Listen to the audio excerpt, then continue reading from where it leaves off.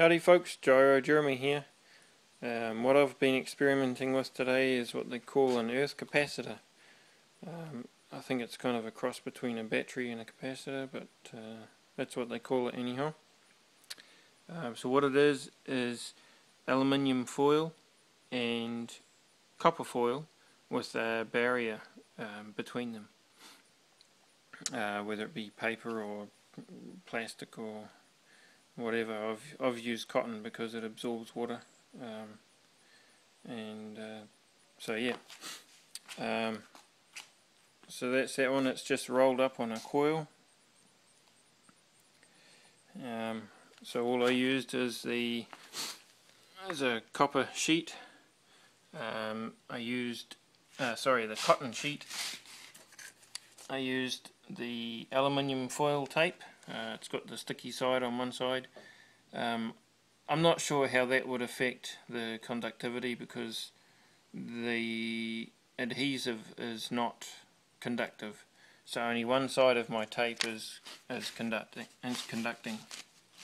To get the conductive adhesive, it's quite expensive, and this is just a roll of tape that I already had. So the copper I used was actually quite a thick piece of copper that I had lying around, much too thick for this sort of thing, but it did the job.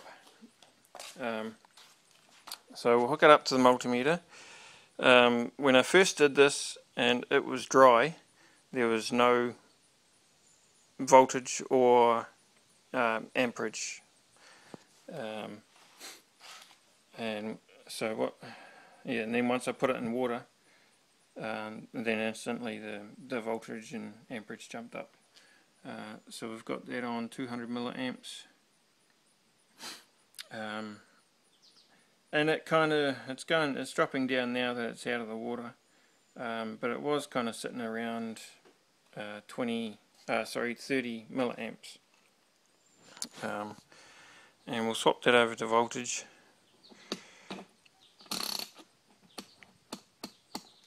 It only has a half a volt, which was kind of a little bit disappointing, but the amperage was a lot more than what I've seen in my previous earth batteries.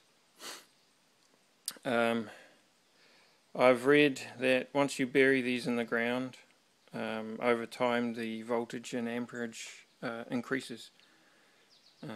So that'll be interesting to see. I'm going to go throw that in the ground now and let it sit for a couple of days, and I'll come back and do some tests and see what it's doing.